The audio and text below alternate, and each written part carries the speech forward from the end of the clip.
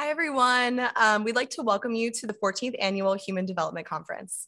We are so excited to have you join us here, both in person and virtually. We are the co-chairs for this year's conference. Hi, my name is Stella Cho, and I'm a Notre Dame senior studying neuroscience and Spanish with a specific interest in public health in Latin America. I'm Maria Teal. I'm also a Notre Dame senior studying political science, French, and international development studies. My development interests lie in global education. The University of Notre Dame's Human Development Conference is a student-led conference dedicated to presenting development research. Our conference has provided a forum for undergraduate students from around the world and from a wide range of disciplines to participate in enriching dialogue about development-focused research. Since last July, we began brainstorming about what we wanted to address within our conference. During these past 2 years, we saw our lives and the world around us shift and adapt in so many ways. Even today, the pandemic continues to further inequality at all levels, disproportionately affecting vulnerable populations. Therefore, this year's theme is our global responsibility, seeking inclusive growth amidst widening inequality. This weekend, we gather to explore inclusive growth beyond an economic sense, but rather taking a person-centered approach in the pursuit of equality, sustainable global development, and resilience in the face of widening inequality. We want to emphasize the continued need for interdisciplinary innovation and our responsibility as global citizens for collaboration during these times of widespread disparity. Today, we will begin with a keynote address from Mr. John Cavanagh, the former director and now senior advisor at the Institute for Policy Studies. Our keynote will be followed by a mixed media display and reception event. Tomorrow, we will showcase research panels and engage in active discussions about a wide variety of topics, with panels including our relationship with the land, sustainable solutions for the most vulnerable, and women's health and well-being, bridging the gender gap in healthcare, and many others. The research is interdisciplinary, much like our own backgrounds that we have brought to designing the conference, but all united under the theme of addressing global inequality. As an international development studies minor, my academic background has led me to a career focus in international development, specifically education. I now conduct research in multilingual education in Senegal and hope to live in Senegal after graduation, working as a teacher. Combining my dual interests in neuroscience and Spanish, I worked for 2 months at a local public health clinic in Patsun, Guatemala. Here, I discovered a newfound passion for global health, which has inspired me to pursue an MD-MPH in the future. While our development interests span from education to public health, the undergraduate researchers will present on an even wider range of topics centering around a global responsibility for addressing inequality. As you listen to tomorrow's research panels, we invite you to learn more about these topics, and more importantly, to reflect on them even after this weekend. We want to thank the Kellogg Institute for International Studies, the Ford Program, the Center for Social Concerns, SIT Study Abroad, and the University of Notre Dame for helping us make this year's conference possible. A special thank you to everyone who supported us during these several months. We'd love for everyone on our HDC committees and the faculty and staff that have guided us in planning the conference to stand to be recognized.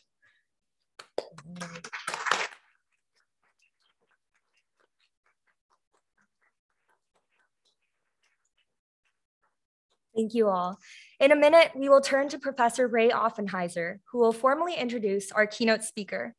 Professor Offenheiser is the director of the Kellog Institute for Global Development and former president of Oxfam America, and he has been an enormous resource for us in connecting us with the keynote speaker. On behalf of our Human Development Conference organizing committees, we want to say once more, welcome. We are so grateful to have you with us this weekend. Thank you.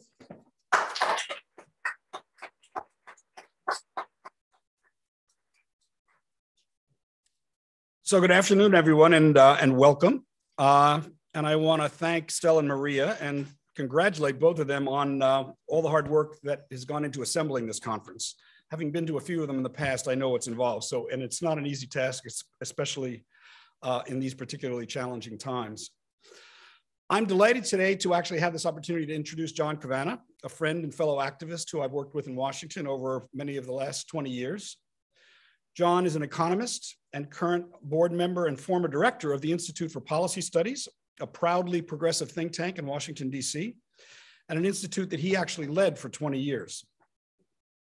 IPS is one of Washington's oldest think tanks founded in 1963 by Marcus Raskin and Richard Barnett, who both believed that Washington needed a truly independent think tank, free from government funding and unafraid to speak truth to power. They also believe that the major questions of government are not just administrative questions, but also actually moral questions. IPS became famous for its vocal opposition to the Vietnam War, for its support for civil rights, for an early focus on globalization, and under John's leadership, opposition to the Iraq War, a focus on economic justice and inequality, which is particularly the focus of this year's conference. Prior to joining IPS, John worked for the United Nations Conference on Trade and Development and the World Health Organization. In 1983, he joined IPS and directed its Global Economy Project from 1983 to 1997. He was a founding fellow of the Transnational Institute and helped establish the International Forum on Globalization. And over several decades, he's been an influential advisor to the Congressional Progressive Caucus and the AFL-CIO. John is the co-author of 10 books and numerous articles on globalization. Most notably, his collaboration with Richard Barnett for the book entitled Global Dreams, Imperial Corporations, and the New World Order. His collaboration also with Robin Broad on Development Redefined, How the Market Has Met Its Match. And his latest book, another collaboration with Robert Broad, entitled Water Defenders, How Ordinary People Saved a Nation from Corporate Greed, which we're going to touch upon here today. I think the copy of the book is right there. And maybe just on a personal note, I would like to say that oftentimes people who devote as many years as John has to working on poverty and inequality issues in the vineyard, so to speak, aren't often recognized for that because the general society doesn't necessarily reward poverty-related work. But I would just simply like to compliment John on all of these years of service to people here in the United States and around the world on human rights issues and social justice questions. So with that, I'm pleased to introduce John Cavanagh and now turn to Stella and Maria to lead our discussion. Thank you all very much for joining us.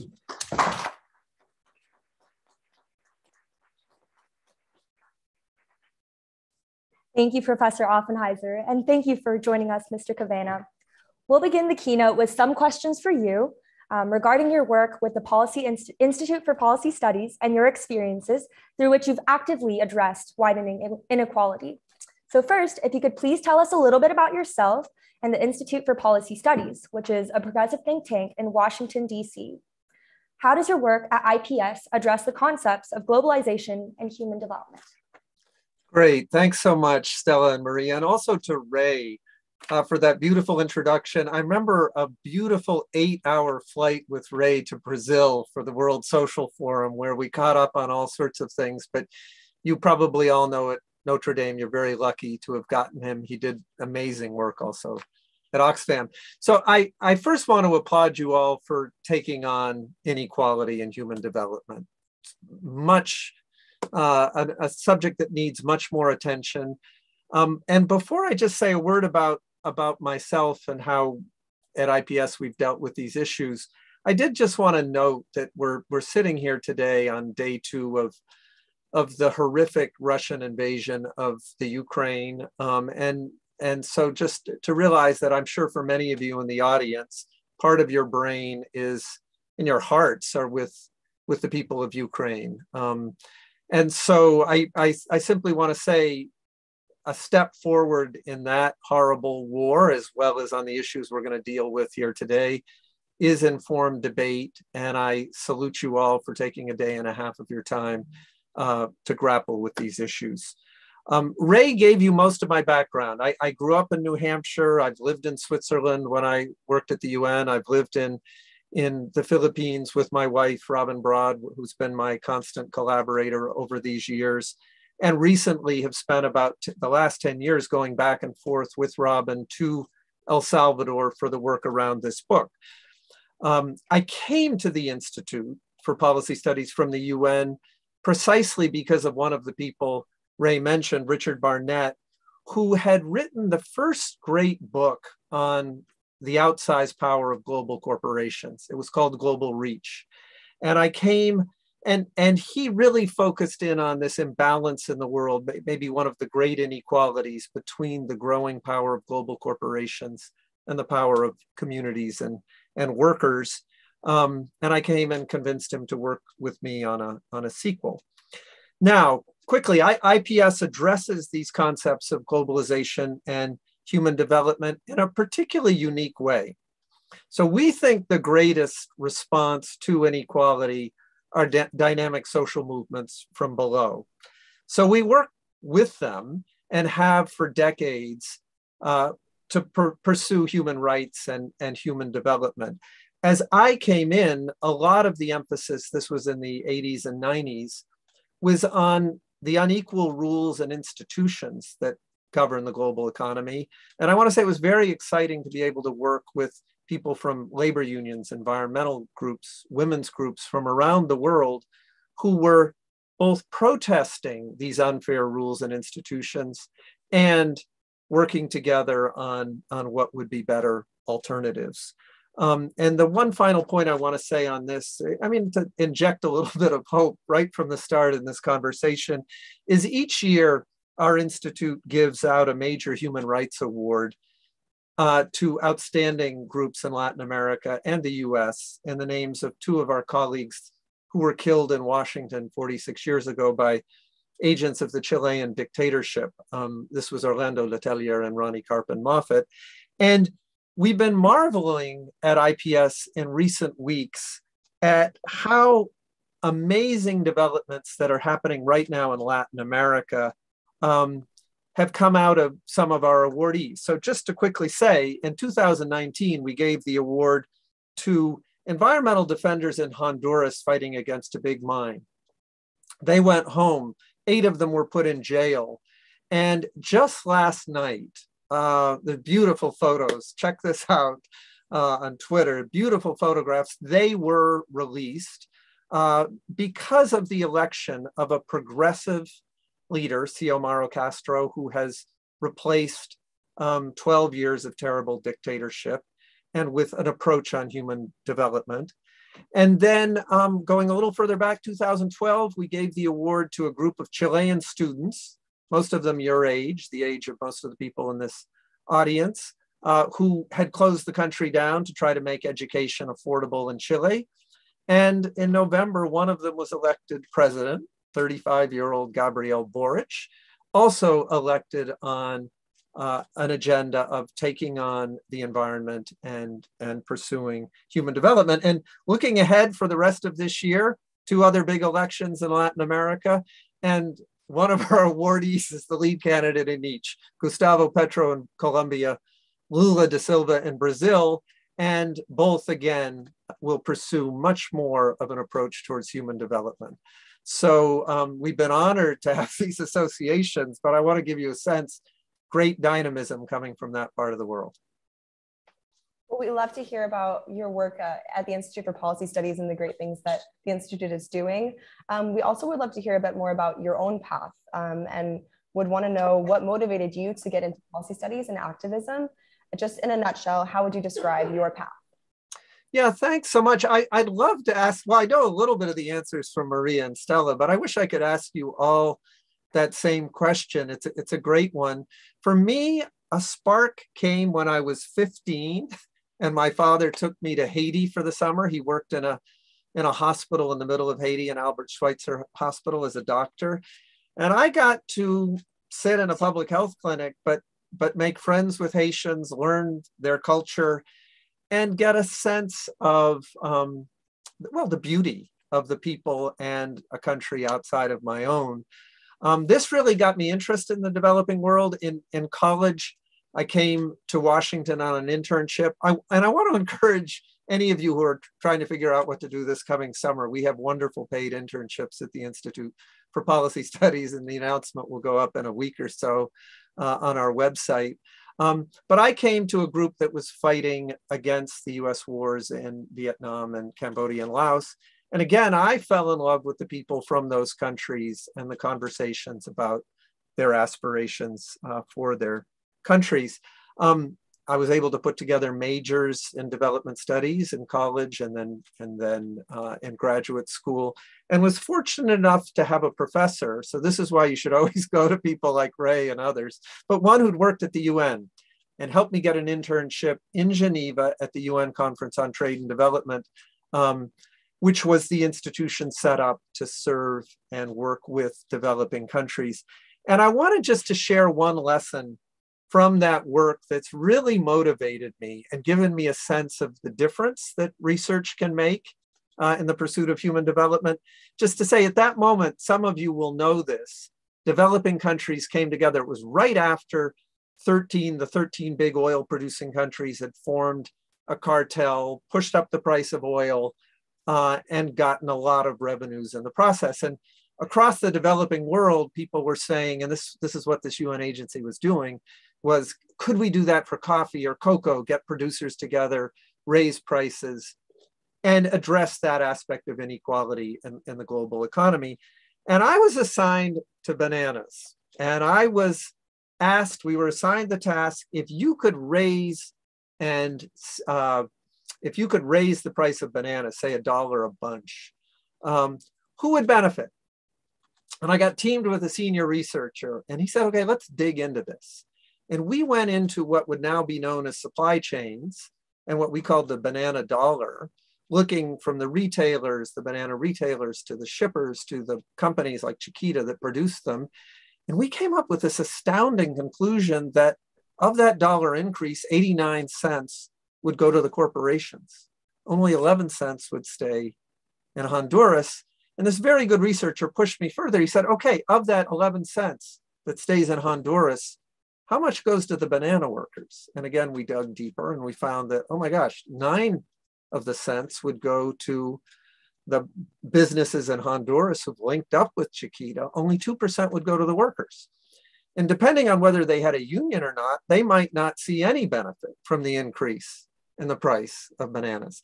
And that was a beautiful example to me that it's very important to dig deep beneath the surface through good research and challenge the assumptions of what at that point was the conventional wisdom in the developing world about what would make human development better.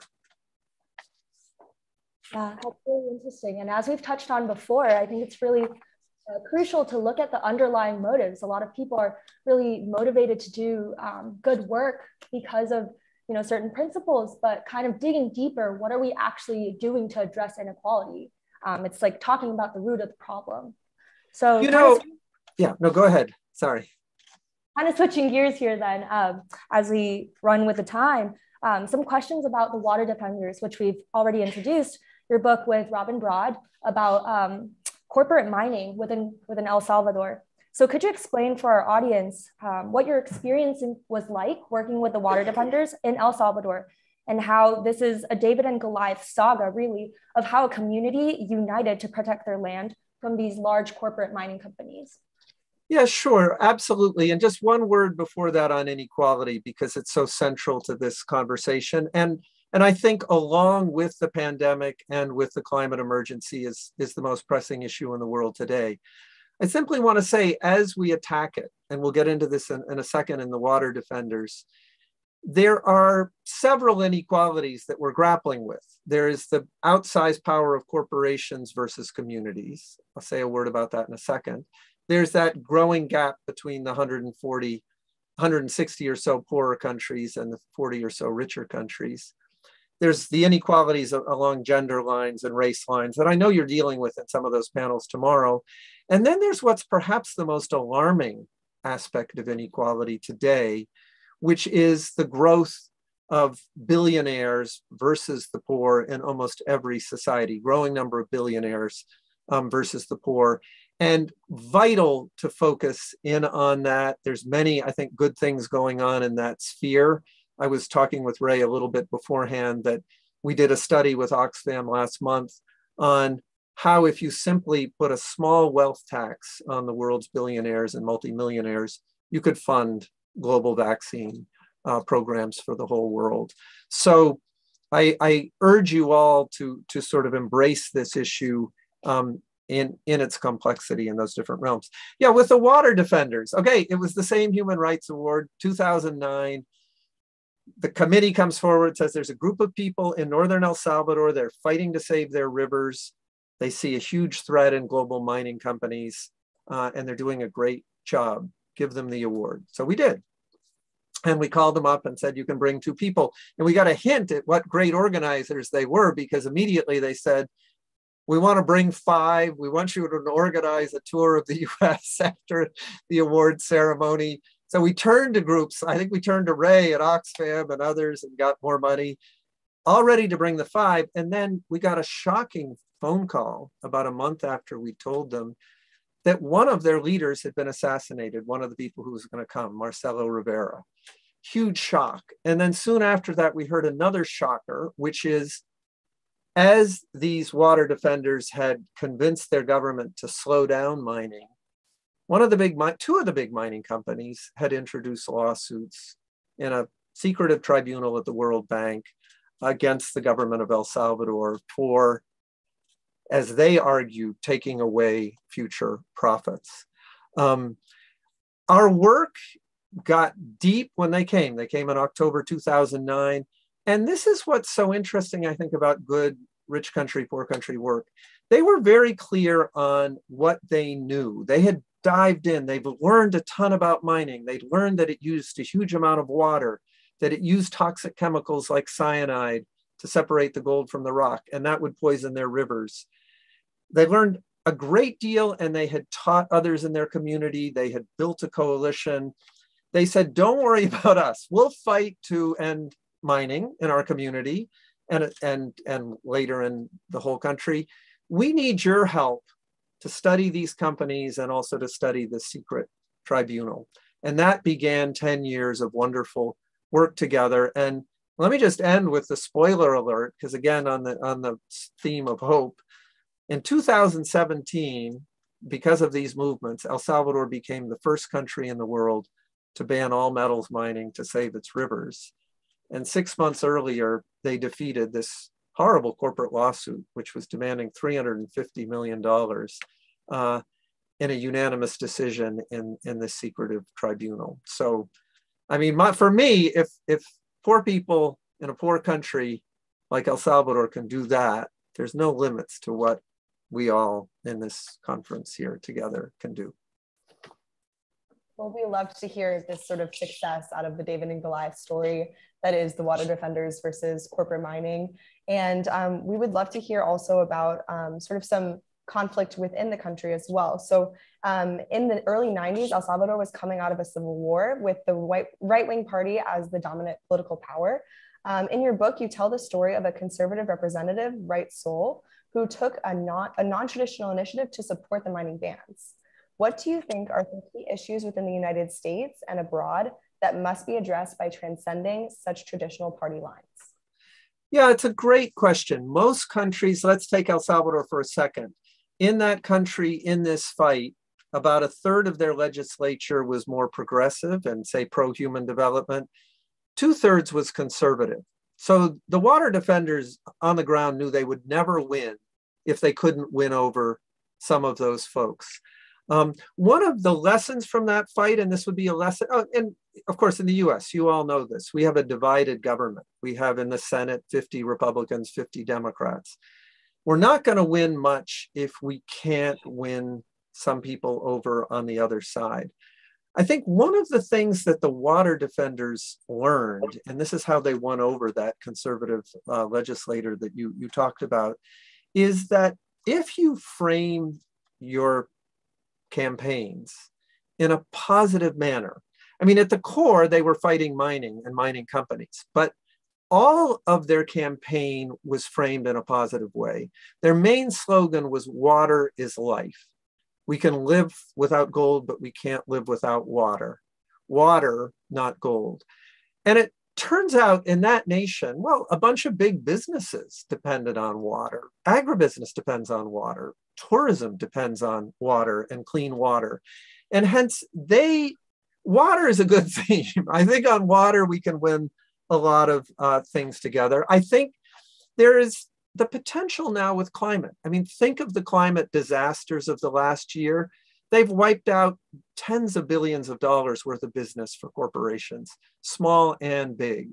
Right now, conservatives still are holding back on climate solutions, but climate is one, given that it does affect everyone, where I think we can work across boundaries. And finally, just quickly on inequality.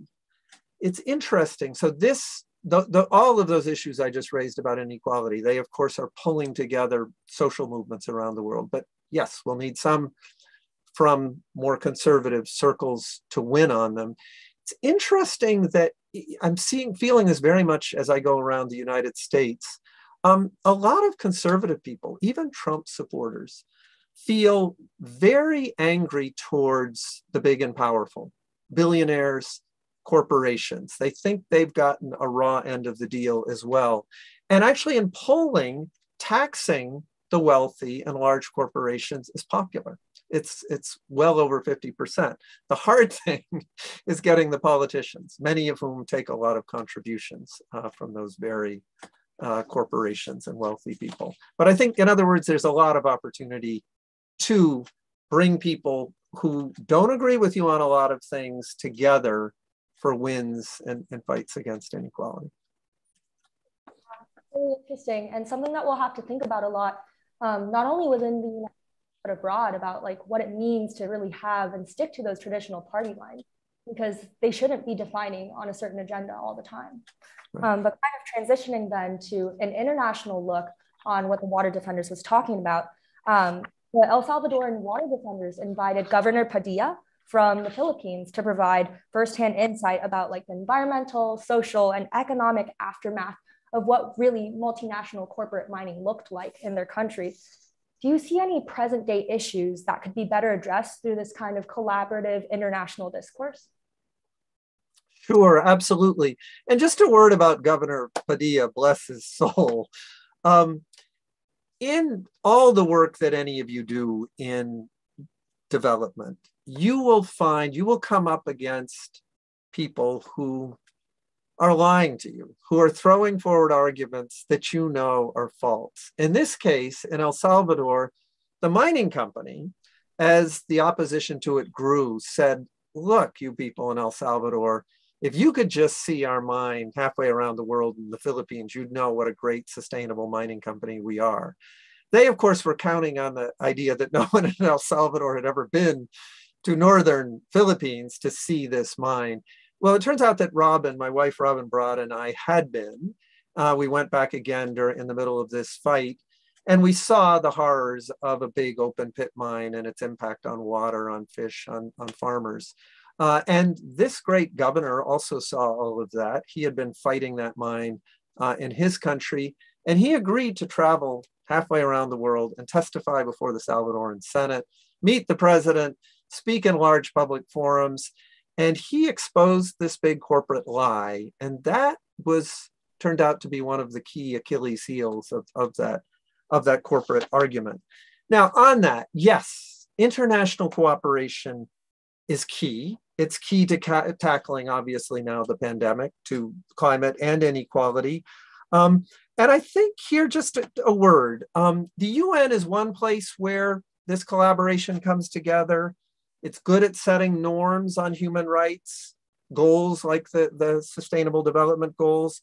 It's great at research. I mean, if I could point to one wonderful global collaborative research effort, it's the Human Development Report of the UN Development Program. It's really advanced our understanding of what human development is. But just to say, my experience is we need collaborative action across borders at all levels. And a lot of it will be civil society coming together to learn from each other, to get inspired from each other. Think of the global climate marches led by Greta Thunberg and indigenous youth from the South. It's inspiring, you share stories, and governments can't do everything. I'll end with just one inspiring example of this. Mayors of big cities trying to address climate have been meeting together for 20 years. They started with 20 of them. It's called the C40 Cities Initiative. Then there were 40. Now there's over 100 that get together, set goals, share best practices, and push cities to make the transition from fossil fuels to clean energy quicker. We we want to move on to discussing in a bit more detail our conference theme, which is relating deeply to inequality, as you've already touched on. And so we'd like to move towards sort of focusing on inequality in a bit more detail.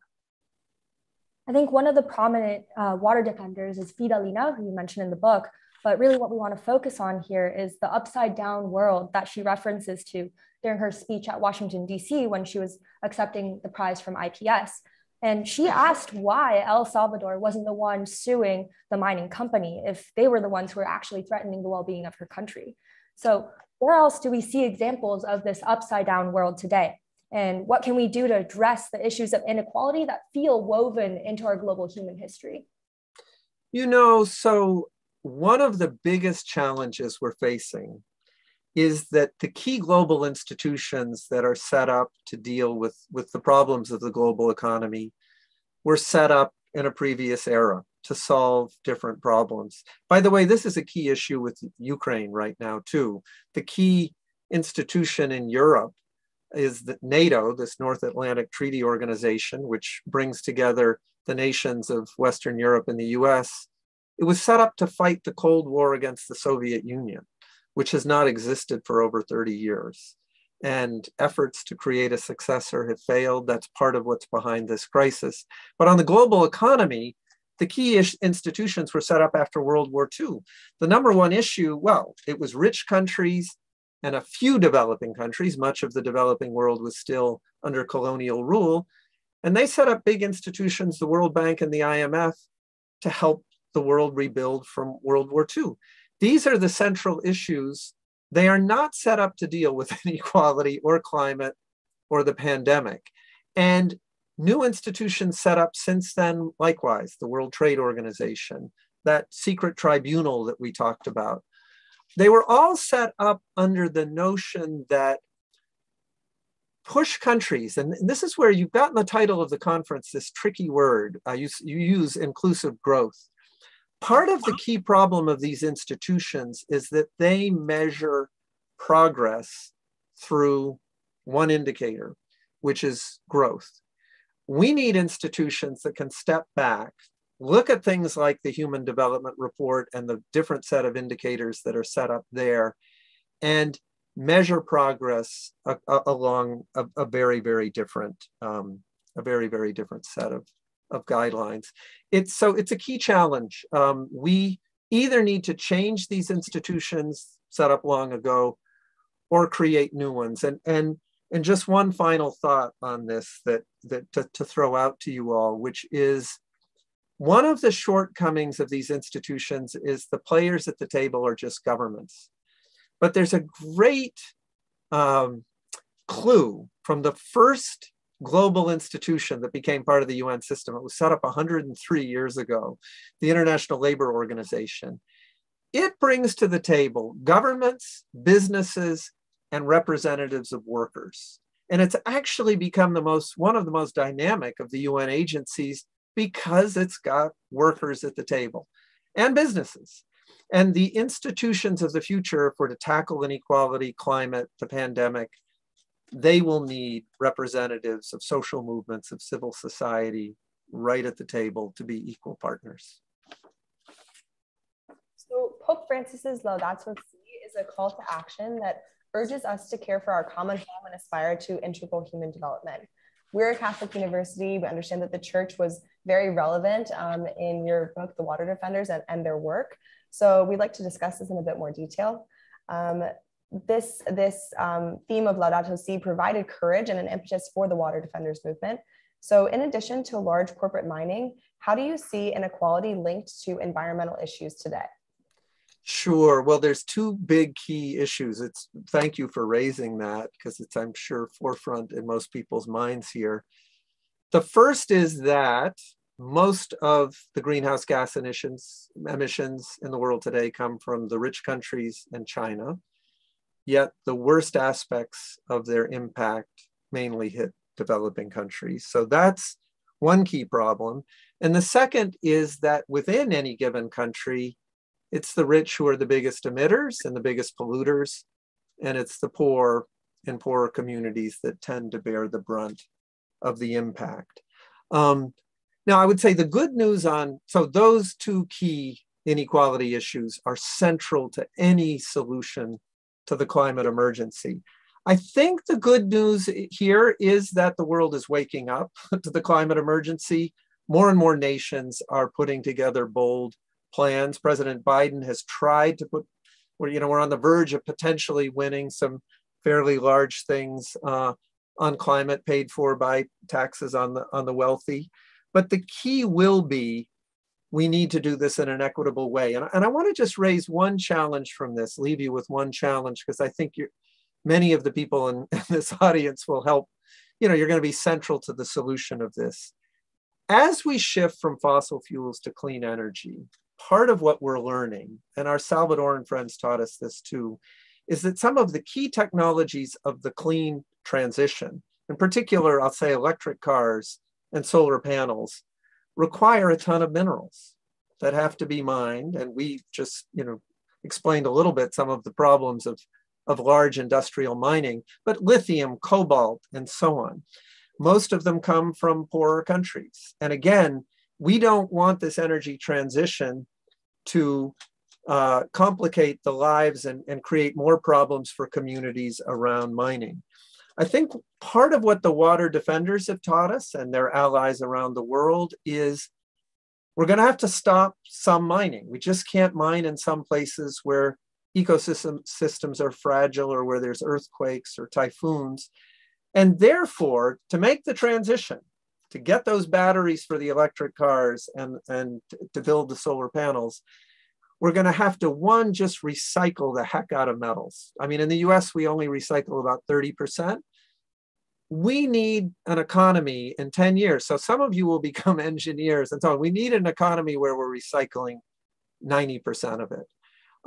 And secondly, we need a shift. We need to end the love affair with the private automobile. We need a huge shift. This is happening faster in Europe towards public transportation. President Biden in this big infrastructure bill just put 3 times more money into highways than public transit. We need to flip that on its head. So there are solutions, but just be aware that how this energy transition is done to save the climate will be key to whether it's equitable or not. Yeah, definitely. And I think that's a good point. And as we talk about the future, kind of wanting to close out here with our questions, toward the end of your book, you allude to, quote, the debate over the question of what constitutes progress, shorter-term financial gains or longer-term preservation of communities and natural resources, which is omnipresent around the world. And this really highlights progress as an agent that really deepens poverty and inequality. So what then is an idea of progress that can be harmonious with this concept of buen vivir, or let's just say good living in Spanish, that El Salvador has modeled for us? Yeah, thanks. It's a nice one to finish out this part of the program with. And I said a tiny bit about it before. I think one of the key things we've got to change is those 2 big institutions that have such influence over global economic development, the World Bank and the International Monetary Fund. They lead their reports every year with one figure. They say, this is how fast the global economy is growing. This is how fast developing countries are growing. If you're growing faster, you're doing better. If you're growing slower, you're doing worse. We know that's not true. We know those figures actually measure what's going to the banana companies and the retailers and the shipping companies, not to ordinary people. We do have better and different indicators of growth. So part of it is changing that. But I also just want to leave with one example. I mean, I'm curious, if you were all there, I'd say, what do you think is the most equitable country in Latin America and why? So just a word on it. 40 to 50 years ago, there was a big push from these global institutions on Latin America to grow fast by bringing in big agribusiness firms, big ranching companies, big mining companies. And most of the countries grabbed onto this to, quote, get rich quick. In the end, a few of their people got rich quick. But the country that said no was right beside El Salvador. It's Costa Rica. And there the government took a longer view of things, not this short-term corporate approach to development. And they said, okay, let's set aside a quarter of the country into different forms of protected areas, national parks and other forms of protected areas. And now they still did some agribusiness, they still did some ranching, but they largely have stopped mining, 2010, 11, 12, not quite as thorough as El Salvador, but a lot of it, and said, let's more focus on preserving those areas, on organic agriculture, and on ecotourism. And millions of people go into this small country every day because a quarter of it is protected. It's beautiful. It has great species diversity. So it was a simple decision, and they are now the least unequal country in Latin America, and the general well-being measured by those other indexes is extremely high. So there is a choice. There are models. There are different paths to human development, and elections in Latin America, it's not just Costa Rica, but I mentioned Honduras and Chile, hopefully Colombia and Brazil are pointing in this direction. Well, thank you so much, Mr. Cavanagh. We're really appreciative of your answers to our questions. And we'd now like to move into questions from the audience. So if you are in person, you are welcome to raise your hand. And for those watching virtually, you may have a Google form in the live stream chat. If not, it was emailed to you. So feel free to submit questions via Google form and we will read them out in person here. So raise your hand if you have any questions here. And if not, we'll be checking on the Google form.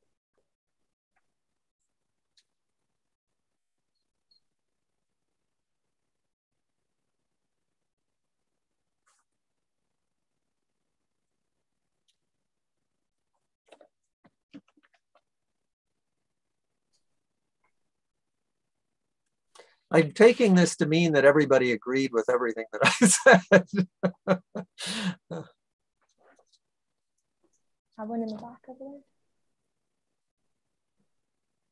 We have a question over here in the back. We're doing a little bit of a mic swap situation, Mr. Cavanagh, so hopefully you'll hear them soon.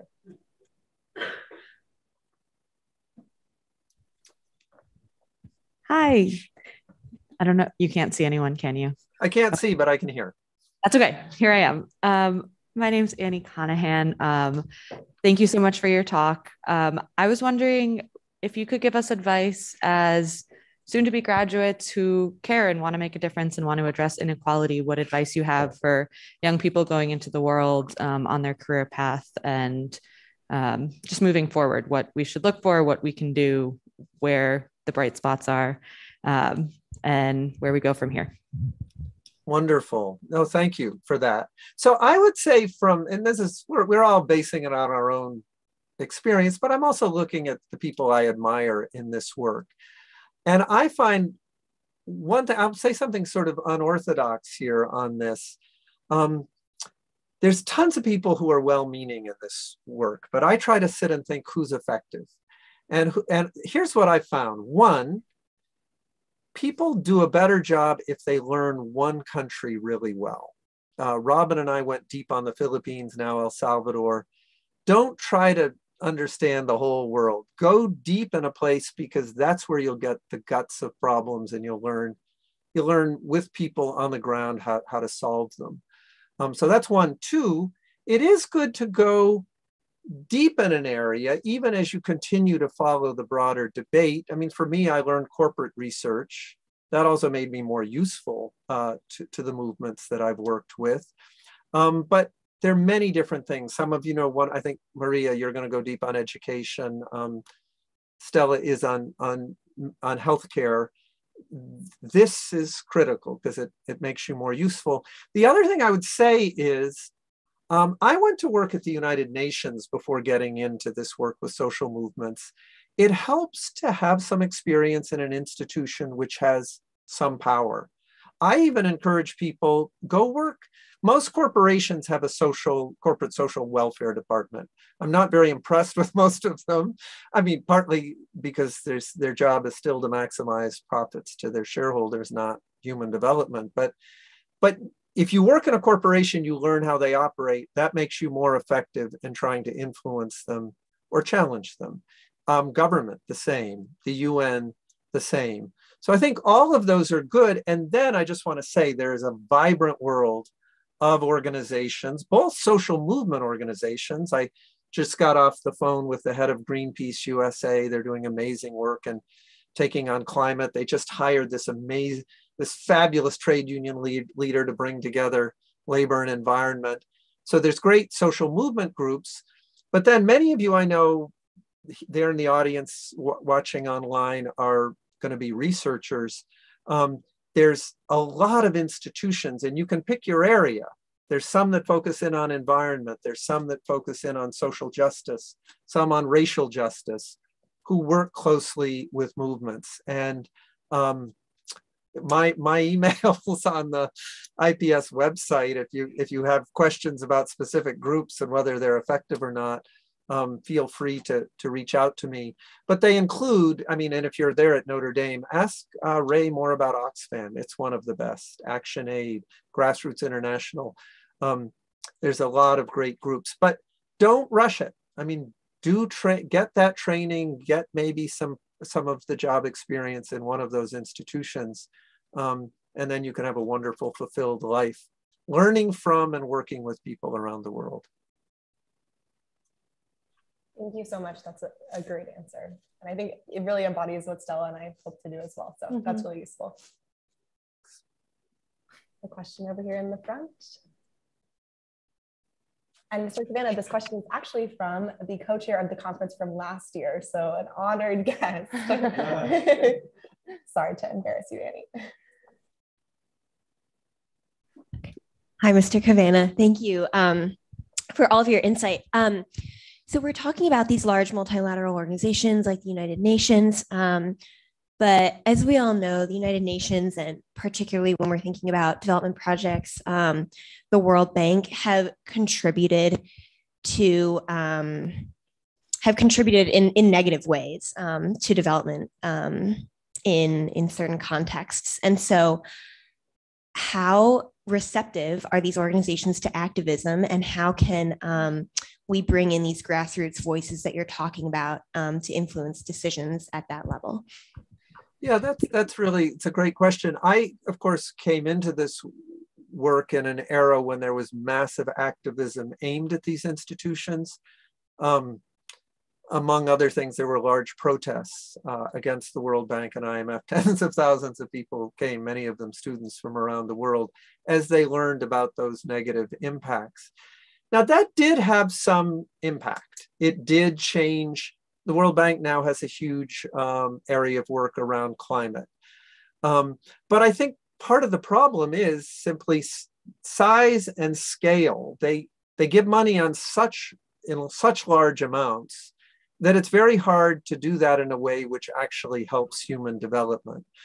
I think they become less relevant in the world. Part of those movements marginalize them a bit.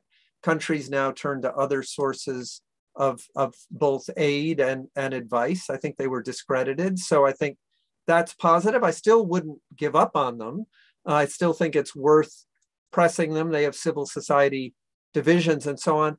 But I would simply shift attention more elsewhere. When I think of El Salvador and what institutions from the outside were actually doing good, what stands out? Well, Oxfam is in there in a very positive way. But another one, here's a country that's desperate for water, very water short.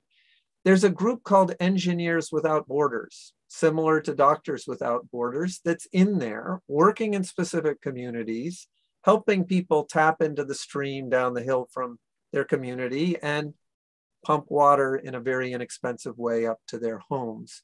So a lot of the best work around human development in the developing world is happening from institutions outside of that large system. UN agencies sometimes do better. The big health organization is the World Health Organization. They have helped eradicate disease around the world. So that's an interesting one. But when it comes to economic development, economic aid, we have tended to find just much more dynamism in smaller non-governmental organizations working around the world. And there's happily quite a few of them. I think we have another one front. Thank you very much for for the presentation, Mr. Cavanagh. I would like to ask about the politicians of El Salvador and the political representative. I come from a Latin American country where these environmental problems are very common, and usually a factor that is present in all these conflicts is the lack of presence of the politicians, the broken channels of the representative authorities. So I'm afraid that these problems appear frequently in different parts of the territory all along Latin America, but especially in those countries with small or little institutions that can respond to this problem and can help the people that has less power. So my question is, what happened with those authorities that did have the power resources in this uneven scenario to have, I don't know, legal initiatives or to conduct the country to avoid social conflict and preserve the environment, as you said? Right. Well, you know, so the world over, there is a problem that most people who end up going into elected office, since it takes a lot of money to get elected, become corrupted in the process and become beholden to the people who've given them money. And then they take power, and then they don't care about the environment. They don't care about human development. So two counters to that. One, it's fascinating in the United States to watch the last 5 years. We got our wake-up call with the election of a horrible misogynist billionaire president. And that shot people into all forms of activism. But one channel was to put your name forward to be elected to the US Congress. And I sit in Washington, spend time with what is called a Congressional Progressive Caucus. It's been beautiful to watch people come out of social movements. This Progressive Caucus, which has 95 members, is run by an amazing woman who was born in India. Her name is Pramila Jayapal from Washington State. She was an immigrant rights activist. She's now a brilliant, totally uncorruptible politician. AOC, Cori Bush, Ilhan Omar, these amazing people have run and won. You see that in some parts of Latin America. I think we're going to see more of that. But in El Salvador, it was fascinating. Maybe a third of the politicians, the members of Congress, were positive, were open to the water defenders, were trying to come up with a way to deal with mining. But this is what flipped the conservative ones. And this was the brilliance of the movement. Every politician does get up in the morning and they read public opinion polls. They don't want to push for things that are unpopular because that's what will get them unelected the next time around. So the water defenders did a brilliant job of educating themselves and then conducting great education campaigns all over the country. So this was Marcelo Rivera, the guy who was killed, using theater, using community radio, using forums, so that by 2015, a public opinion poll showed that 80% of the public was opposed to mining. That was key to turning. I mean, you still had this very good conservative politician who became an environmentalist, but it was the public opinion polls. Nobody wants to vote for something that only 20% of the public supports. So that's super positive. One final thing just to say, I encourage you all to Google and then watch. In Chile, where the student has just been elected president and takes power in 2 weeks, Gabriel Boric, they were dealing, as many Latin American countries are, with a legacy of dictatorship in the 60s and 70s. And they had a constitution that was written during the dictatorship years. So social movements demanded a constitutional convention to rewrite the constitution and the basis of what that society views as important. And people were elected to it from all over. It's over half women. It's headed by an indigenous woman. They've got a fascinating way of figuring out what they'll consider for new parts of the Constitution, but the rights of nature is up there in front. So this becomes, in addition to trying to get good people elected to legislatures, and then trying to get our issues popular enough so that even the conservative politicians can't ignore them. But this is a process whereby ordinary citizens are going to have a major impact on the entire framework of Chilean society. I think we have one last question here, and in the honor of time, this will be our last question. Thank you again. I feel like we're off to an amazing discussion that we'll be able to continue tomorrow during our research panels. Hi, Mr. Cavanagh. Like Nelia said, thank you so much for your time and your talk today. So what I'm curious about is returning back to something you said earlier in your talk regarding what you believe to be the most prominent and important form of inequality today, that being income disparity between maybe the top 1% and the impoverished. From an economic perspective, what are your opinions on minimum wage policies and other economic policies aiming to rectify this wealth and income inequality issue we have today? Yeah, great. Really, thank you. Great question. And so every country is now grappling with this. And one interesting, maybe one of the only silver linings of the pandemic is there are now labor shortages in many countries around the world, which is pushing up wages in many. But what we found at our institute is the key to tackling that form of inequality. In the US, we have 140 million people who are poor and low income. We do a lot of work with a social movement called the Poor People's Campaign that's organizing poor and low income people. So 140 million struggle to get by every day. That's about 40% of the population. And then we have several hundred billionaires who have more wealth than the lower 80%. So what do you do about it? And our strong view is you've got to do both. You've got to both pull up the bottom, and absolutely minimum wage policies are key. In the US, a key part of that too is ending this inhumane legacy of slavery, but which is sub-minimum wages for tipped workers. In this country, if you're a restaurant worker, in some states, you make $2.13 an hour. Ending that, that's a key thing that many people want to do, raising those wages to a living wage, but you will not tackle inequality if you don't carry out policies to bring down the top. And that's where taxes on wealth of the very wealthy, taxes on corporations, taxes on financial transactions are critical.